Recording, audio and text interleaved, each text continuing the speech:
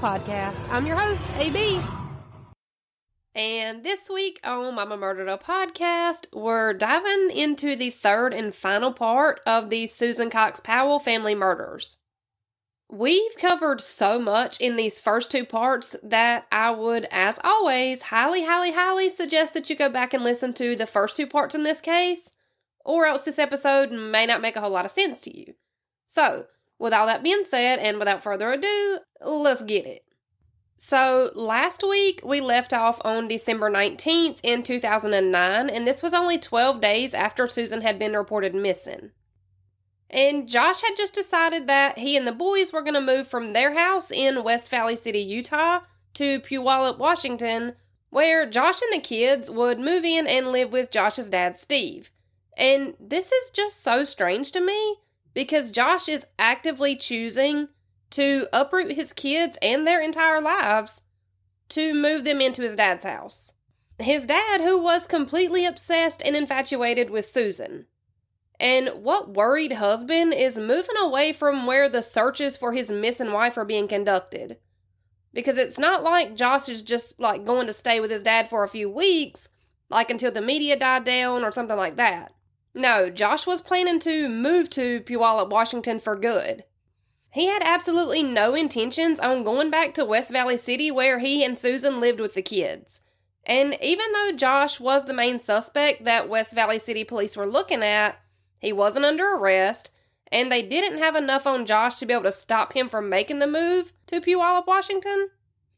Now, shortly after this move, Josh was able to cash in on Susan's retirement fund since she had previously signed over the power of attorney to Josh. And I've said it 100 times, but I'll say it again and again and again. If you want all of the details in this case, and if you want to hear all the journal entries and the audio journals that Josh and his dad Steve kept, then you have to go find the Cold Podcast, and it just gives you so much more than I ever could. Now, as Josh and his sons, Charlie and Braden, settled into life in Puyallup, Washington, Josh started regularly attending church services, even though Josh had been pulling away from his religion in the past few years, and that had even kind of been the number one reason for he and Susan's arguments before her disappearance. But now all of a sudden, he's attending church services like clockwork. And it was at church that 5-year-old Charlie was kind of acting out, and the women over the kids told Charlie that they would have to tell his mom and dad if he didn't start behaving. Charlie looked this woman dead in her face and told her that his mom was dead. And kids repeat what they hear, so Charlie wouldn't have just come up with this on his own. He had to have heard someone say that. And Susan's parents were essentially only seeing Charlie and Braden on major holidays, even though Josh would absolutely refuse to even walk into their house when he would drop the boys off for visits during holidays. Now, shortly after moving from West Valley City to Puyallup, Josh's older sister Jennifer learned that her husband had to travel to that area for work, and Jennifer kind of came up with a plan of her own. She got in touch with Detective Ellis Maxwell, and she asked if she would be willing to wear a wire to try to get Josh to confess to murdering Susan, like if that was something that she could do with law enforcement's help.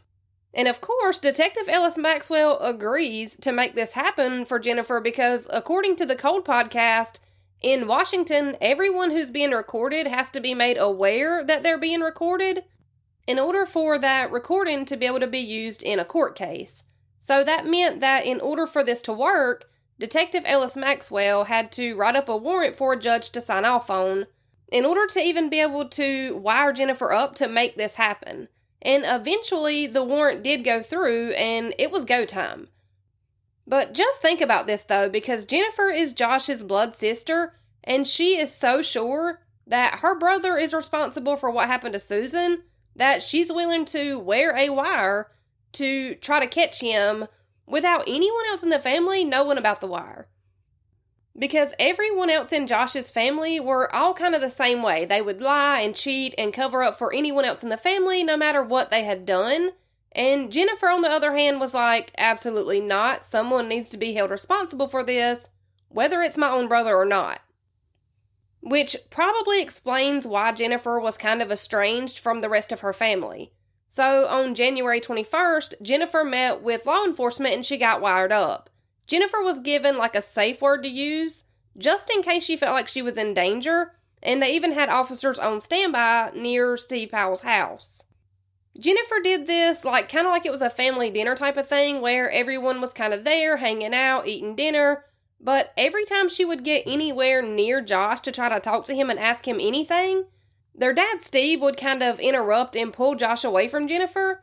And it almost kind of sounded like on the recordings that Steve Powell maybe had a sneaking suspicion that Jennifer was trying to collect information to give to detectives. And that's just the way that Steve was acting about Jennifer being left alone with Josh for any period of time during that dinner. But Jennifer herself says on the Cold podcast that they were all probably suspicious of her just because she didn't agree with the things that the rest of her family did, and they just really weren't that close in general. So it would be weird for Jennifer to even be at this family dinner with Josh and their dad, along with, their other siblings. Jennifer does finally get Josh pulled to the side for just a few minutes. And this is when she asks where Josh had driven that 807 miles for those 18 hours when he had that rental car. And Josh doesn't answer any of the questions that Jennifer asked.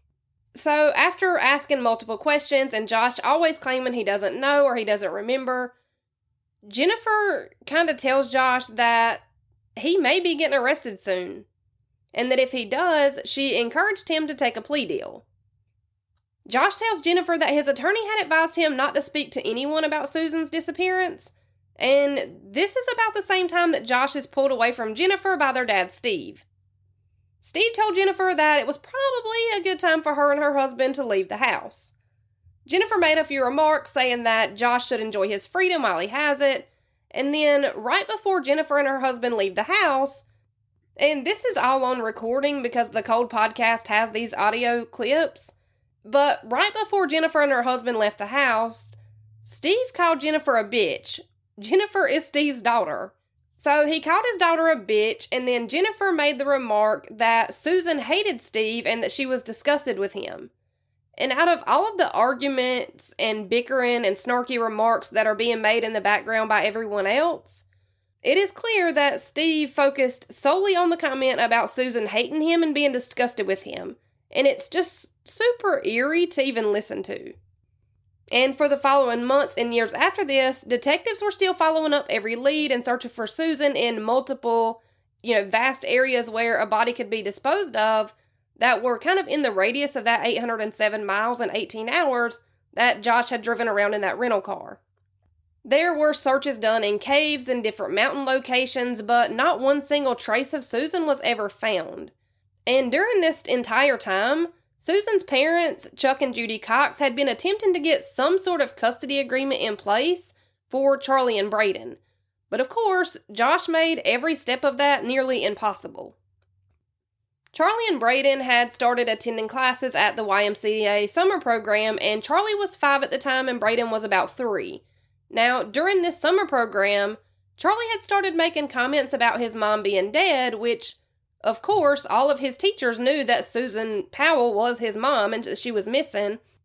And they also knew that Josh was his dad and also the main suspect.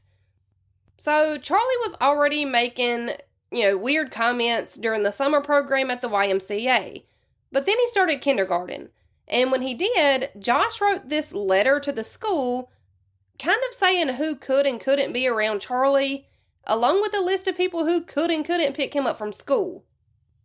And I know what you're thinking, like, oh, this is just a normal emergency contact list, like a list of the 2 or 3 people that you trust and list for the school so that if you ever need someone to pick your kid up, you have a few people on this list.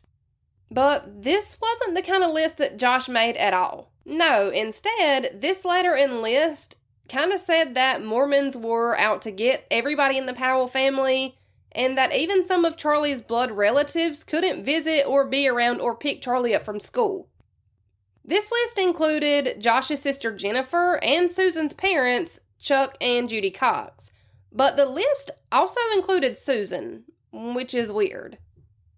So Josh had taken the time to write this long letter to the school about Mormons being out to destroy his family, and then made a list of people who weren't allowed to be around Charlie without his knowledge. But then Josh had also listed Susan on that list of people. That's weird. So from here, Josh had gone to court and was asking the judge for a protective order from Susan's parents, Chuck and Judy Cox. Josh and the kids only lived a few miles from where Chuck and Judy Cox lived, but they were never allowed to see their grandsons. And since Chuck and Judy Cox weren't allowed to pick the boys up and they weren't allowed to spend the night or have play dates at their house, when Chuck and Judy were leaving the Lowe's home improvement store one day, someone stopped them and told them that they had just seen Josh, Charlie, and Braden inside the store. So Chuck and Judy walked back inside the store to see if they could find Josh and the boys just so that they could, see the boys and, say hello. Now, since Chuck and Judy had walked around Lowe's to try to find Josh and the boys, Josh filed a report for harassment saying that Chuck and Judy Cox had been stalking both Charlie and Braden along with himself, which is ridiculous. But this is what happened. Now, during this filing, Josh claimed that he was in fear that Chuck was going to kill him, which is rich coming from Josh of all people. So, essentially, Josh was saying that he thought that Chuck Cox, an elderly man, was going to try to kill him inside of a Lowe's home improvement store with hundreds of people around to witness it. Okay, cool.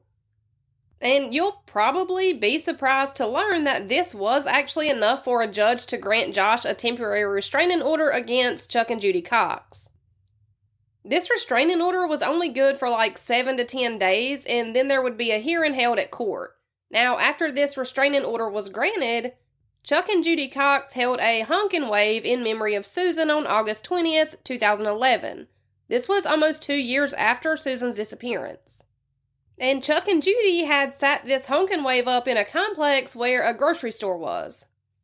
They had pictures of Susan sitting out, and there were big purple balloons in her remembrance. There were also news stations and reporters set up at the honk and wave, to air it on TV. And it was very shortly after this honk and wave was set up and active that Steve Powell pulled into the same parking lot where this grocery store was located. And when he did, he headed straight over to Susan's parents, Chuck and Judy Cox. Steve was screaming at the Coxes and telling them that they were in violation of the temporary restraining order. And all of this was caught on the news station cameras that were set up. Susan's parents, Chuck and Judy, had been trying to find a way to get the journals that Susan had kept from her childhood and into her adult life, but Josh absolutely refused to let her parents have her journals. Instead, though, Josh gave the journals to his own dad, Steve, who, remember, was completely obsessed and infatuated with Susan. Why is this so weird? And Steve had gone on national TV just a little while before this honk and wave, claiming that he had been thinking about publishing some of Susan's journal entries for the world to read. And this just made Chuck and Judy feel like they needed to figure out a way to either get Susan's journals back, or they at least needed to figure out a way to stop Steve and Josh from being able to publish Susan's journals. So with Steve coming up and confronting Chuck and Judy Cox at this honk and wave, Chuck knew that he would be able to get Steve to admit that he had Susan's journals, and then Chuck would be able to take the footage that the news stations had captured of Steve saying that he did in fact have Susan's journals, and Chuck hoped that maybe that would be enough to get a judge to kind of shut down the idea that Steve could publish Susan's journals. And then once it was time for the hearing about the temporary restraining order, the hearing didn't really go as planned for either side, really. The judge did grant anti-harassment orders for both parties, so neither Chuck and Judy Cox or Josh Powell could be within 500 feet of each other. And they also couldn't contact each other, just things like that.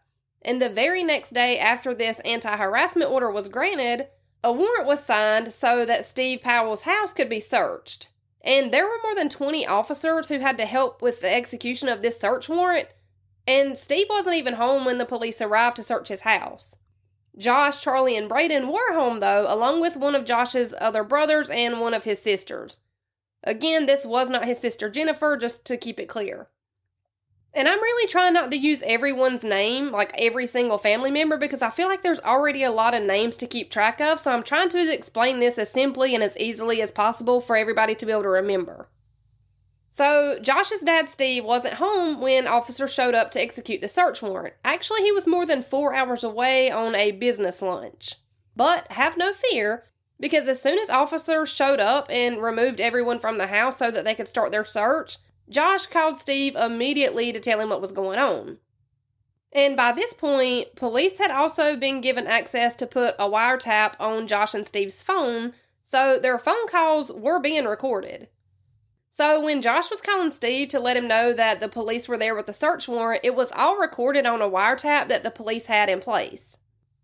Now, during this search, police found multiple computers inside of the house, just like they had found multiple computers inside of the West Valley City house where Josh and Susan lived when police had done their initial search right after her disappearance. And this is because Josh was very much into computers and making websites for literally everything, and he really truly believed that he was some sort of computer whiz, which I guess in some sense he was kind of right, because a lot of the computers that he had were so encrypted that police still haven't been able to get into them to this day. But Josh is just stupid enough that he told one of his brothers that he had lied to the police about not being able to remember the passwords for all of his computers. And of course, police were able to hear Josh admit to lying to them because they had a wiretap on his phone. So every time police had a search warrant where they would come and take Josh's computers, he would always tell them that he didn't remember his passwords because they were so long and it was just random numbers and letters. So police would collect all of Josh's computers during different search warrants and then not even be able to get into the majority of them. But what police were able to find during this search warrant of Steve Powell's house were Susan's journals, which up until this point, Josh and Steve had refused to turn her journals over to police. Now, another thing that was found during this search was a filing cabinet that was in Steve's room of the house. The top drawer of this filing cabinet in Steve's room, there were tons and tons of Susan's personal items, almost like this filing cabinet was like Steve's biggest Susan fantasies all locked away for his pleasure only. As gross as that sounds, that's basically what this filing cabinet was. Now, in that filing cabinet's top drawer, police discovered things that belonged to Susan, such as one of her shirts, one of her bras, and tons of Susan's temple garments. Now, according to the Cold podcast, temple garments are worn under your regular clothes by members of the LDS Church. And these garments symbolize the promises that were made between the person wearing the garments and God. So, these temple garments are extremely personal and even sacred pieces for someone in the LDS Church. And Steve had just, stolen Susan's from when she and Josh were living with him when, his infatuation first started.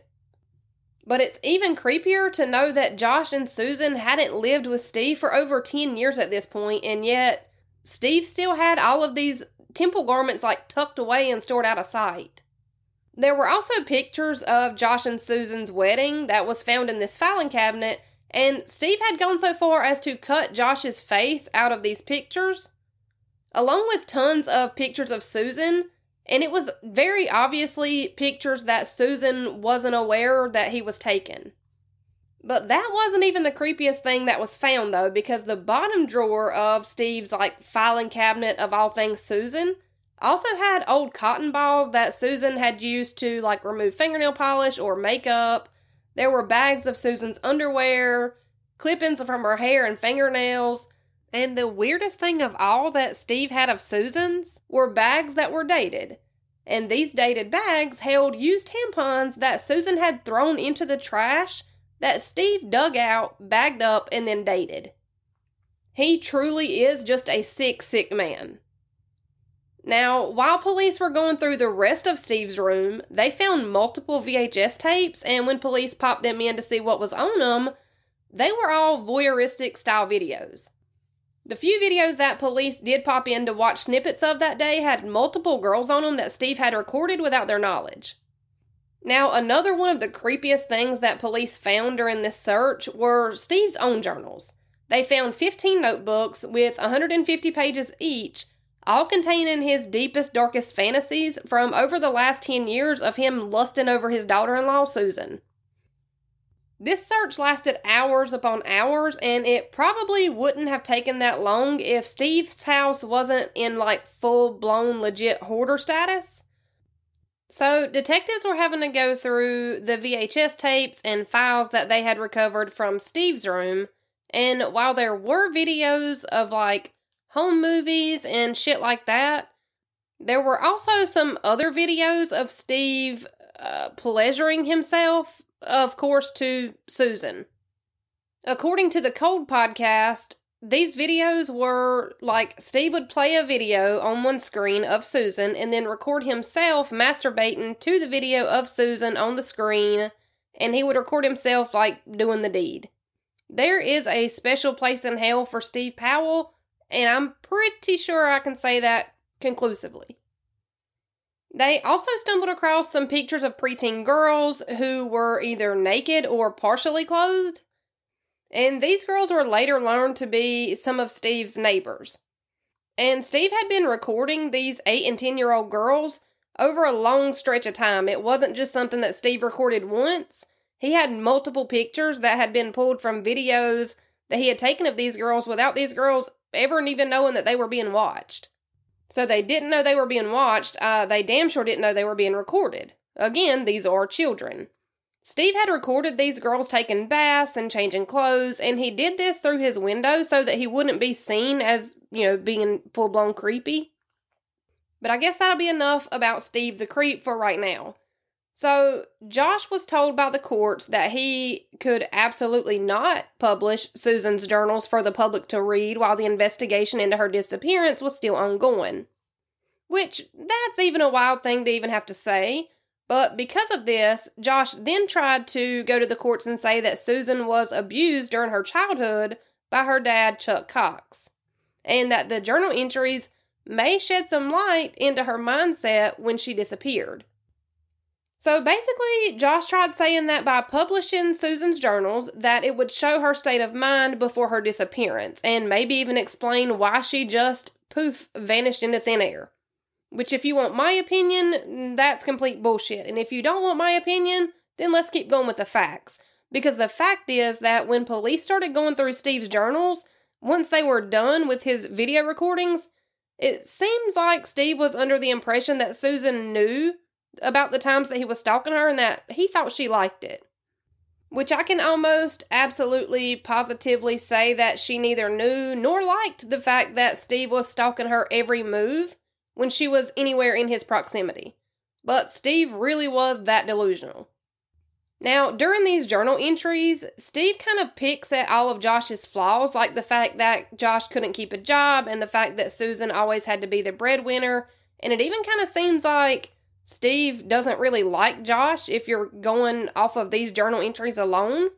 Or maybe he just despised Josh for having Susan, when in reality, that's all Steve ever wanted was her.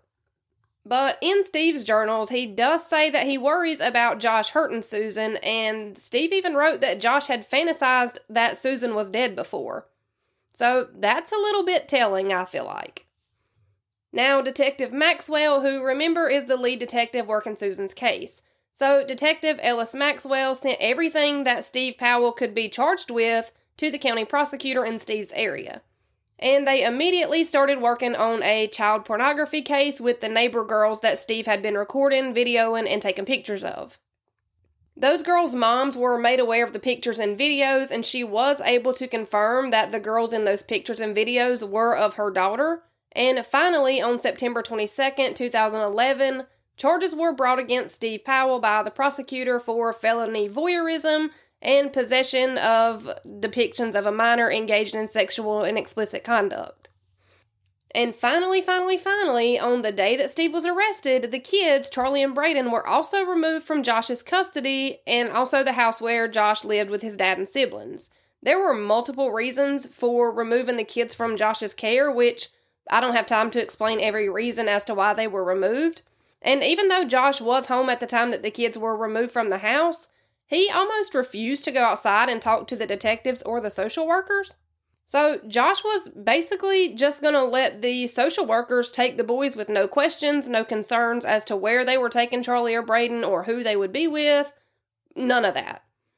Josh's brother had to go inside and almost make Josh go outside to talk to the detectives and the social workers. And when Charlie and Brayden were being loaded up to be removed from Josh's care, Josh never asked to tell Charlie and Brayden goodbye. He never asked to hug or kiss or comfort his sons. Just nothing. He showed absolutely no emotion as his kids were being removed from his custody, his care, and his house. Josh seemed to be more worried about being arrested himself, and he was just like, to hell with the kids, are they taking me to jail or not? That seemed to be all that Josh really cared about. But Josh wasn't arrested that night. He was still a free man, and Susan nor her remains had still been found. Now, the day after Steve was arrested, Josh had 2 different court hearings. One was about the harassment order against Susan's parents, Chuck and Judy Cox, and the other court hearing was about Josh trying to publish Susan's personal journals for the public to be able to read. And thank God, the judge agreed with Chuck and Judy Cox, and the journals weren't allowed to be released to the public, and the judge also made it so that Josh had to remove any snippets of Susan's journal entries from the multiple websites that he had created. The judge even ruled that Josh couldn't even so much talk to someone about Susan's journal entries. And on top of all of that, Josh's court hearing happened to be this day after Steve was arrested, like I said. So Steve also had to show up for a hearing that same day, where he pled not guilty to all 15 charges filed against him for the child porn and, whatever else. Now, according to the Cold podcast, Josh then had to head to a family team decision-making meeting where he would get to kind of plead his case as to where he wanted his sons Charlie and Brayden to be placed while they weren't in his care. Josh tried to say that his kids needed protection from Chuck and Judy Cox, and he made it clear that he did not want his sons placed with anyone who was still involved with the LDS Church or Mormonism in general.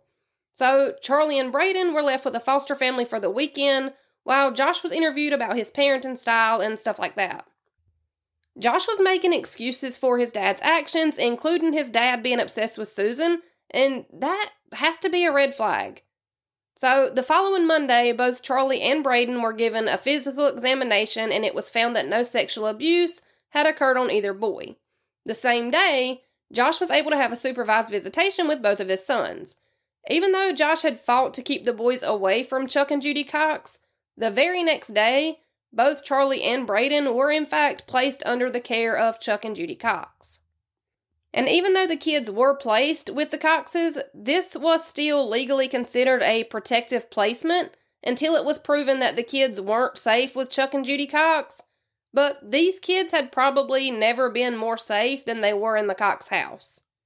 So naturally, that protective placement was eventually lifted, and the Cox's house was deemed safe for Charlie and Brayden to be able to live there until further notice, which was exactly what Chuck and Judy had hoped for.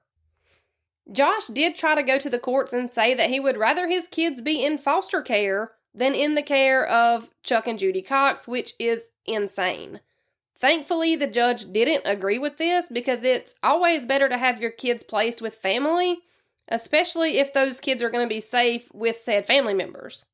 So once it was decided that Chuck and Judy Cox would keep custody of Charlie and Brayden for the time being, Josh then made it very clear that he did not want his boys attending any sort of church services whatsoever. So even as much as Susan would have hated that Charlie and Brayden weren't being able to attend church services, she also wasn't there to be able to protest this, and Josh was still their dad. So with that, Josh's supervised visitation times were set to take place on Sundays during the same time that Chuck and Judy Cox would normally attend church services. So Chuck and Judy would go to church while Josh had his supervised visitations with the boys. Now, through all of this, Chuck and Judy had gotten pretty close with Josh's sister Jennifer, the badass, and the plan was that Chuck and Judy would keep Charlie and Braden, and then they would kind of work through the legal system to eventually get Jennifer to adopt Charlie and Braden. That way the boys would be raised by, loving parents who were still physically able to keep up with the boys, and that way the boys would still be able to be a constant part of Chuck and Judy's life. So Chuck and Judy had planned to keep the boys until a custody agreement could be figured out for Josh's sister Jennifer to be able to take full custody of the boys. And it was during this time that the state hired a forensic psychologist who had no idea who Susan or Josh Powell was, which was perfect. The state needed an unbiased exam done in order to be able to make the decision on whether or not there was a reason not to reunite the kids with Josh. Because as we all know, reunification is always the goal unless there's a legit reason not to, like the safety and the well-being of the kids. And there would be a slew of things that would determine whether or not the kids could or would be reunited with Josh.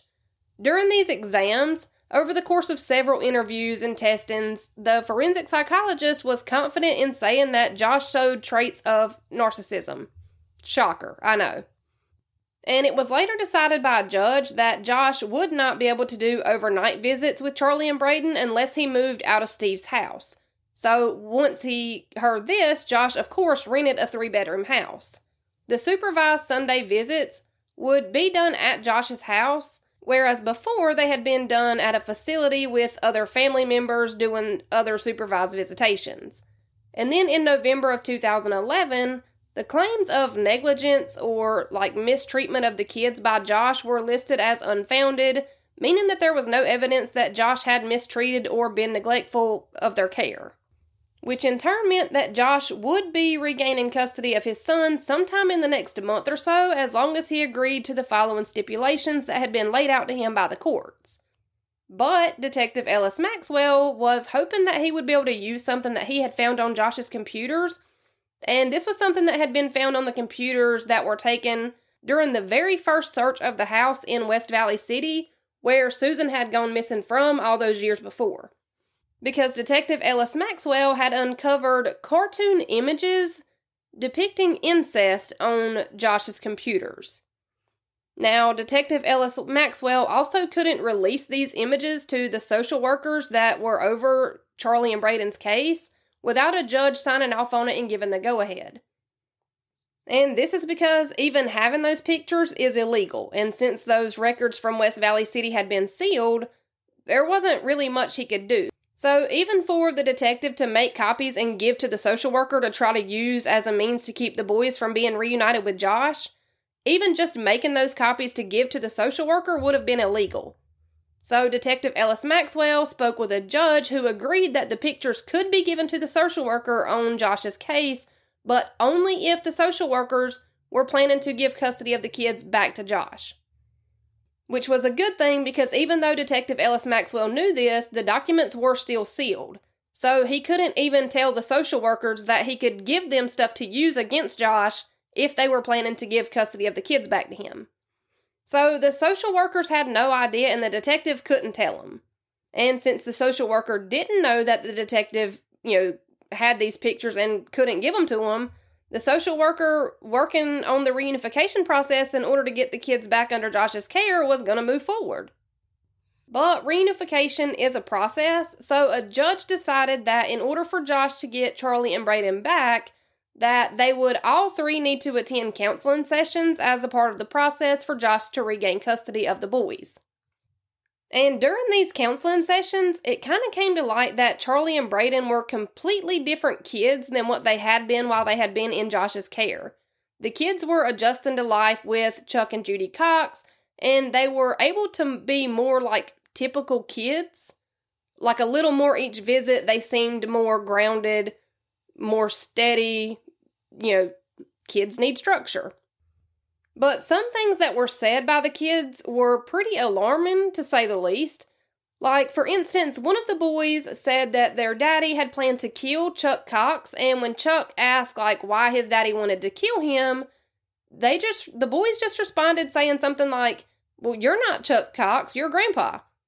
So, obviously, they had heard someone say this before, and likely they had heard it being said more than once.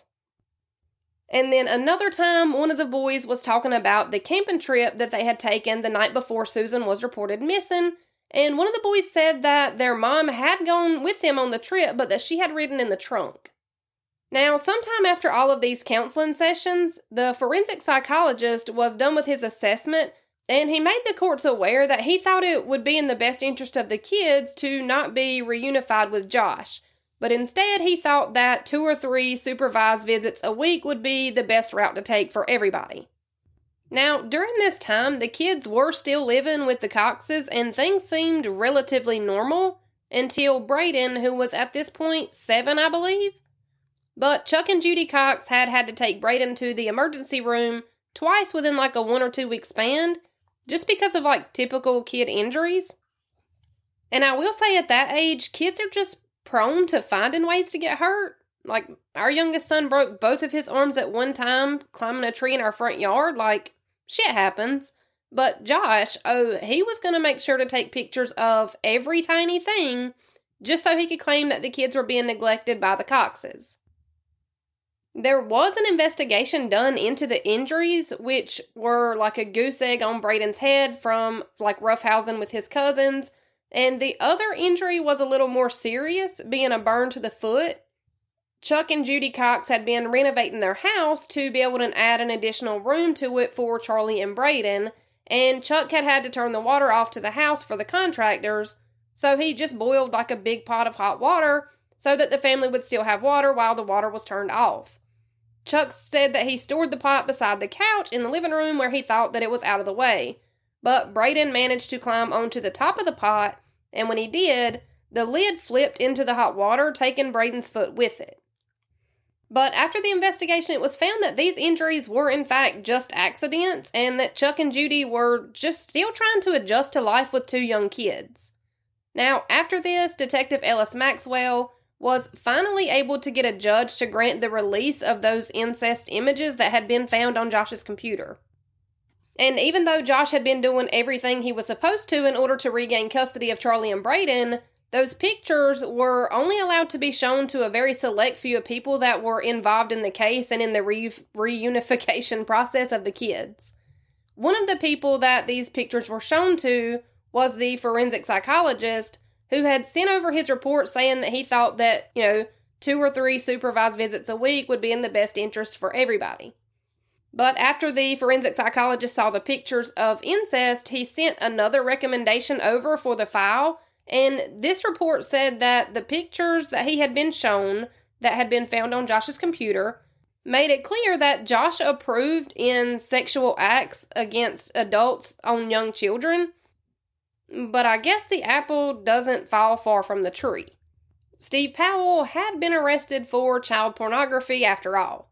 Now, these pictures that were found on Josh's computer were classified as cartoon incest porn, and there were more than 400 pictures on his computer. Now, a court date had been set for February 1st, 2012, and Josh likely thought that this court date would be the day that he would regain custody of Charlie and Braden. But it turned out to be anything but that. During this court date, the cartoon incest porn was brought up, and since the pictures depicted sex acts against children by adults, Josh was then ordered to undergo a psychosexual evaluation, which I had never even heard of. So, according to Google, a psychosexual evaluation is a clinical assessment that uses scientific methods to evaluate a person's psychological and sexual functioning. So, this evaluation would be able to gauge Josh's physical reaction to different sexual things, and these tests are often used on, child sex offenders who have gone through the reform programs, and then they'll undergo this evaluation because this isn't like a lie detector test. You can't just figure out a way to trick this. This evaluation will actually show whether or not your mind and body are sexually attracted to different things that are shown to you. There is no trick to pass this evaluation. Now, with the order of Josh having to undergo this sexual evaluation, the judge ruled that Charlie and Braden would stay under the custody of Chuck and Judy Cox and that Josh would still do his weekly supervised visitations at his new house with the boys. Josh's next visitation date with the kids was scheduled for Sunday, February 5th, so just 4 days after the last court date. This visit was on Super Bowl Sunday, and it was set for about 12 p.m., with a member of the team supervisors named Elizabeth who would join Charlie and Braden during this visit with Josh. When Elizabeth and the boys pulled up into Josh's driveway, the kids ran towards the house and Josh stood in the doorway, telling the kids that he had a surprise for them. Elizabeth was hurrying behind the kids, but the kids had managed to run into the house and, past Josh.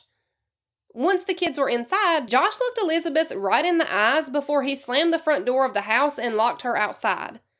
Elizabeth had never had anything like this happen to her before, so she was knocking on the door, yelling inside, telling Josh he needed to unlock the door and let her in. This was a supervised visit, things like that. And after a few seconds of getting no response from Josh and him not opening the door, Elizabeth heard cries coming from inside the house. And then she smelled what she immediately recognized as gasoline. So Elizabeth hurried back to her car to grab her cell phone to dial 911. And I'm going to try to play you the first 911 call now.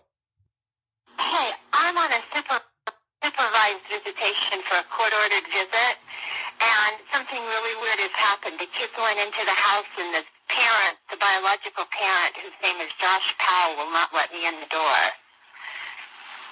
What should I do? What's the address? It's 8119, and I think it's 89th. I don't know what the address is. Okay, that's pretty important for me to know. Sorry, I can't. Just a minute. Let me get in my car and see if I can find it. Nothing like this has ever happened before at these visitations, so I'm really shocked, and I could hear one of the kids crying, but he still wouldn't let me in. Okay, it is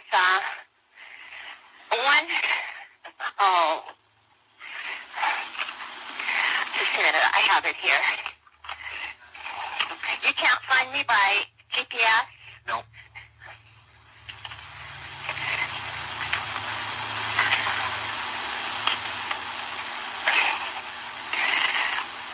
Okay, it is, I still can't find it.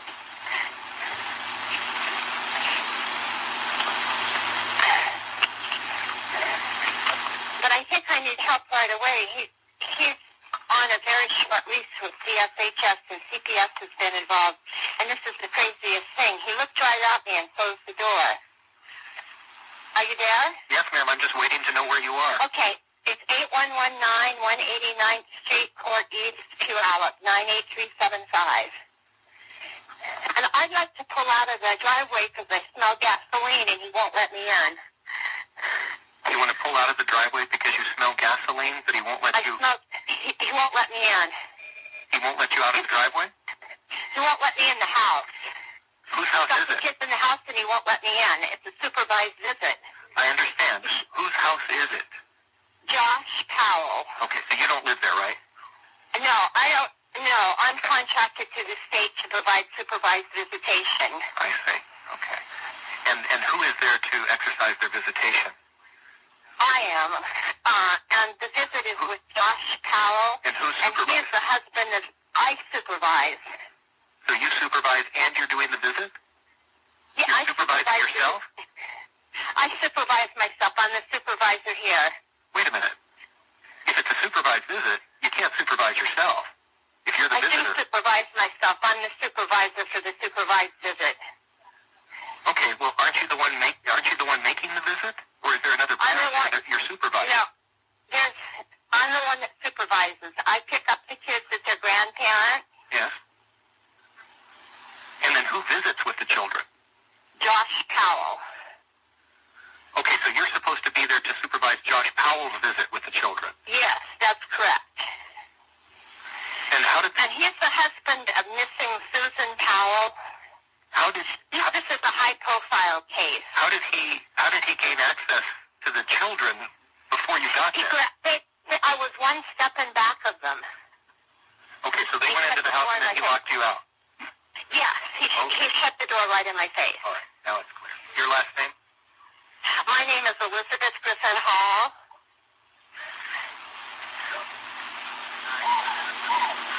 Griffin Hall is hyphenated? Yes. And what's your phone number, Elizabeth? This cell phone number is 360-990-9955. And what agency are you with? Foster Care Resource Network.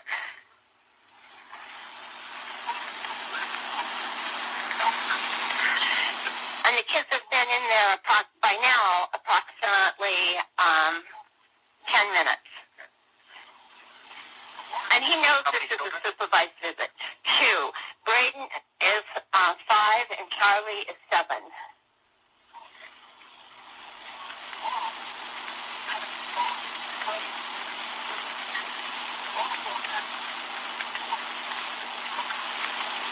And the dad's last name? Powell, P-O-W-E-L. Two L's? Two L's at the end of Powell? Yes. His first name? His first name is Josh. Black, white, Asian, Hispanic, native? He's white. Date of birth? I don't know. He's about 39. How tall? 5'10", 150 pounds. Hair color? Brown. Did you notice what he was wearing? No, I didn't notice what he was wearing.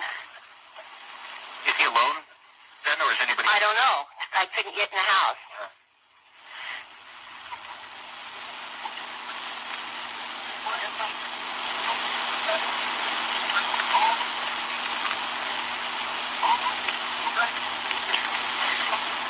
Are you in a vehicle now or on foot? I'm in a vehicle. I'm in a Prius, a 2010 Prius. What color with is the doors locked. But he hasn't opened the door. I rang the doorbell and everything. What color I begged him to let me in. Elizabeth, please listen to my questions. What color is the Toyota Prius? Gray, dark gray. And the license number? I don't know. I can look.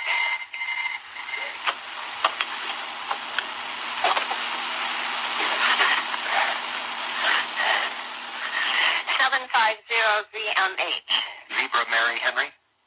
Yes. All right, we'll have somebody look for you there.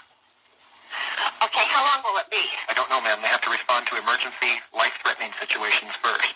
The first available deputy. Well, this could be life-threatening. He went to court on Wednesday, and he didn't get his kids back. And this is really, I'm afraid for their lives. Okay, has he threatened the lives of the children previously? I have no idea. All right, we'll have the first available deputy contact you. Thank you. Bye. And this is probably the most, frustrating 911 call I've ever listened to in my life. Firstly, how hard is it to understand that she is the supervisor of the supervised visit with Josh Powell, who has been on the news for the last, 2 or 3 years at this point? Come on, man. You cannot be that detached from what's going on in the world around you. There's just no way. And then he tells her that he doesn't know how long it'll be before deputies arrive because they have to deal with life-threatening and real emergencies first. What? He already killed his wife. Killing his kids is not that far-fetched. Anyways, so as soon as she backs her car out and parks it on the side of the road, the house literally exploded. The windows busted out and the entire house went up in smoke. And Elizabeth was pretty sure that Josh had intentionally set the house up to ignite with him and the boys both inside of it. Josh had murdered both of his sons, 7-year-old Charlie and 5-year-old Braden. And then he took his own life. Chuck and Judy Cox were at church when Chuck was made aware of the explosion. Chuck had been contacted by somebody who saw something about the explosion on Facebook. Chuck knew how social media worked, and especially how something could get so misconstrued, and how the truth becomes pretty twisted when it's being shared all over social media. So Chuck had no choice but to leave church and to actually drive over to Josh's house, where he saw that the house was completely demolished. There was nothing left but a pile of smoldering ash and debris. And this is how Chuck Cox learned that his 2 grandsons had been murdered. It was shortly after that the bodies of Josh, Charlie, and Braden were all confirmed to have been inside of the house during the time of the explosion.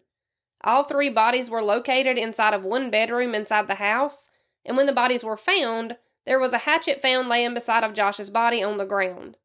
It was later confirmed that Josh had used the hatchet to knock both Braden and Charlie unconscious.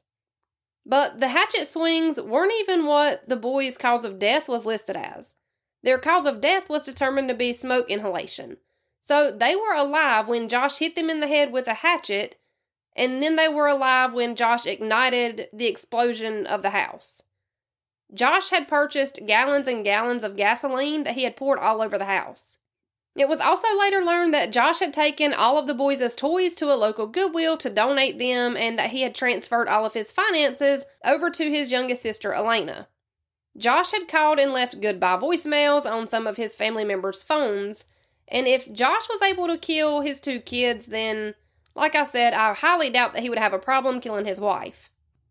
Detectives and everyone else have kind of come to the conclusion over the years of the course of this investigation that it's pretty likely that Josh had help disposing of Susan's body, and detectives do think that both Josh's dad, Steve, and one of Josh's brother, Michael, were the ones that helped Josh. And there are quite a few reasons that detectives think this, but it was later learned that Josh's brother, Michael, had sold his 1997 Ford Taurus on December 23, 2009. The car was supposedly having transmission problems, and it was sold to a junkyard by Josh's brother Michael for just $100. And this was only 2 weeks after Susan's disappearance that Michael sold his Ford Taurus, which was his daily driver. There were a lot of different parts and such that had been sold off of the car, but the actual car was still in the junkyard, surprisingly, in September of 2011, when police showed up asking if they could bring cadaver dogs in to search the car. Which, this ended up working out so perfectly because the owner of the junkyard had no idea that this car may have been linked to Susan's disappearance, so the owner of the junkyard had actually recently submitted the proper paperwork to have the car crushed sometime in the near future. Of course, that is until detectives showed up asking questions, and the guy that owns the junkyard doesn't have a dog in this fight, and he had no idea that this car may or may not be evidence in Susan's disappearance. So, of course, he told detectives, do whatever you need to do. So, once sniffer dogs were brought in, detectives were kind of worried that the dogs might have trouble because, a lot of the times, cars that are in junkyards have been involved in car accidents, and there's a good chance that a majority of the cars in junkyards probably have, some kind of human blood in them somewhere. But these sniffer dogs walked right past every car in that junkyard and directly to Josh's brother Michael's Ford Taurus that was sold, years earlier, 2 weeks after Susan had been reported missing. And this junkyard was right about at the halfway point from West Valley City, where Josh and Susan had been living at the time, to Puyallup, Washington, where Steve lived. So, did Michael help Josh dispose of Susan's remains? And we'll probably never learn the truth. Josh's brother Michael later took his own life as well. This was after Josh murdered his 2 sons and took his life. And Steve Powell spent his time in prison and was released 1 year before he also passed away. So now there's no one left who could possibly know where Susan's remains actually are, which is heartbreaking. And I'm telling y'all, this case will suck you right in and you'll want to know every single detail, which is why I keep telling you to go find the Cold Podcast. It's linked below. It is really that good. But I think that's all I have for you this week. We'll start a brand new case next week, and I also wanted to mention that you can sign up on Patreon to get more episodes, but also the merch link is still available, and we now have blankets, cute throw blankets. So that's fun. If you want something from the merch store, use the link that is listed in the episode description of every box. I think that's all I have, y'all. Let's do it again. Same time, same place, next Wednesday. See you then. That's how my mama murdered a podcast.